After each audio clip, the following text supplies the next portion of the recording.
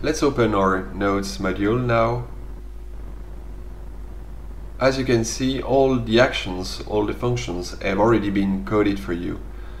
They are actually quite small and easy to understand. And here we are going to add our new function named create with one argument, which is our structure. And the first thing we are going to do is to get from that structure the node information. That's what I'm doing here. So we are getting the value of the doc key.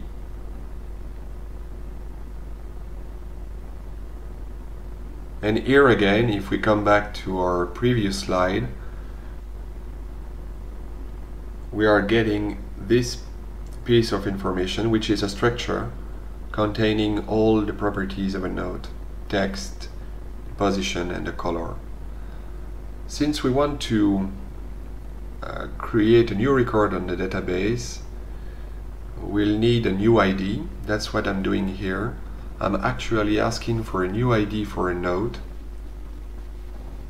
and I'm using the StickyDB module, which is a module that I've created for this application in order to group all the functions related to Mnesia. We are now ready to write to the database,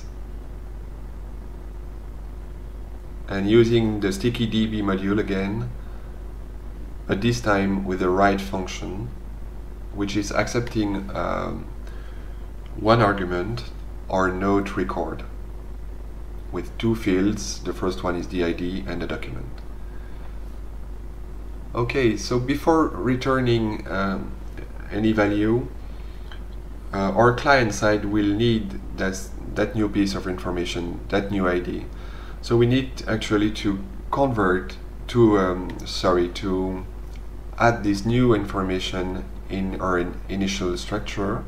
That's what I'm doing here, but this time using the set value of the struct module, which is accepting three arguments. The first one is the key name, the value, and our structure. And since our client is waiting for an array of 0 or more elements, I'll return a list with my new structure. Okay, so that's it for the create action. And before compiling our code, I would like to briefly open these two files, the records one and the StickyDB module. Okay, let's start by opening this include, which contains the record definition, the first one for the counter,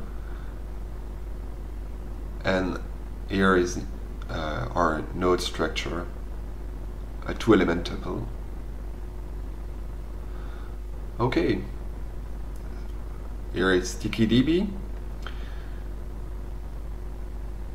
and we were using the new ID function here, so I'm using the dirty update counter to actually increment the ID.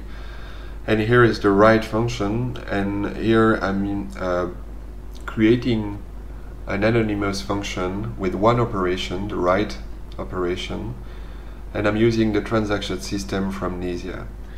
So I invite you to read the documentation, which is well done. A quick word about the reset function here, which is actually it's a hard reset, and it's creating the tables based on the record information here.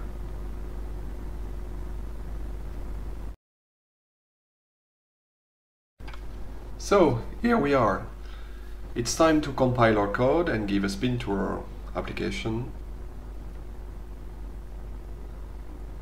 Here we need to call the StickyDB reset function that we have seen previously to actually create the database. We need to do it only once.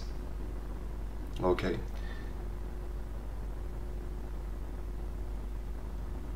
I'm going to open Firebug in order for you to see what happens behind the scene, adding a few nodes here. All seems okay.